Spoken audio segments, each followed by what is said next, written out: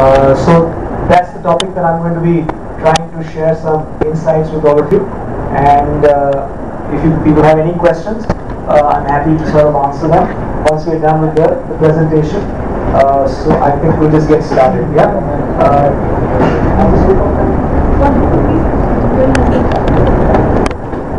The fact that it's efficiently using your time, and that is what supply chain management and supply chain management is all about.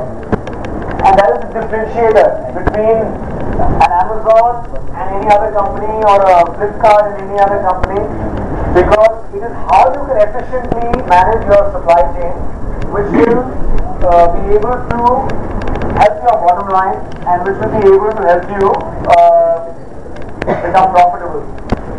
I think you would all be familiar with the fact that despite the fact that Flipkart is such an amazing company and has done so well, they are not profitable even now after so many years. As a matter of fact, no e-commerce company in India has really been able to crack it as yet, because the gestation period for all these companies is very, very long. And although India has huge potential, but it has equally huge challenges, and some of them are giving face with some of them, because this connectivity is what makes a customer frustrated, because when you go online, you're trying to shop, and this happens, you will just go to the next site, you will not wait. So that is only one aspect of the supply chain management, because as somebody, one of your batchmates was saying, that supply chain starts from the very first stage when a business is conceived to the point when the customer gets the product, and even further when the customer may have a customer complaint and may return the product to you. So the reverse logistics and the entire customer fulfillment piece. So the supply chain spans from one end where the idea is conceived till the point when the customer is happily satisfied with the product or is not satisfied with the product.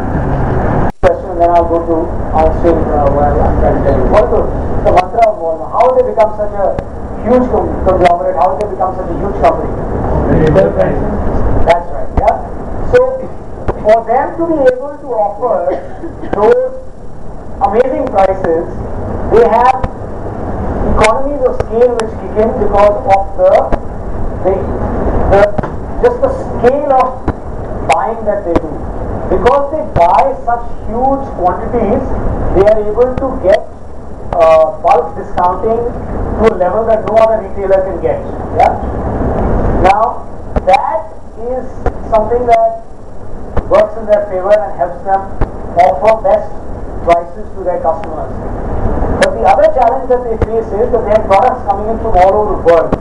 And in ground retail, one of the biggest challenges is optimal utilization of store space. So the just-in-time concept was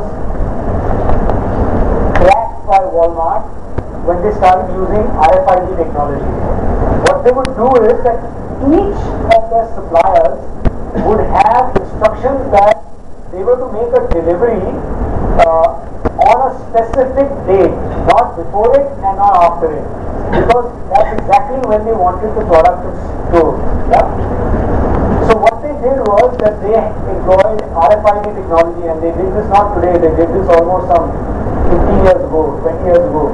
So we are that far behind any of the developed countries, because they've been using these technologies, and that technology is not even optimally utilized in India as yet.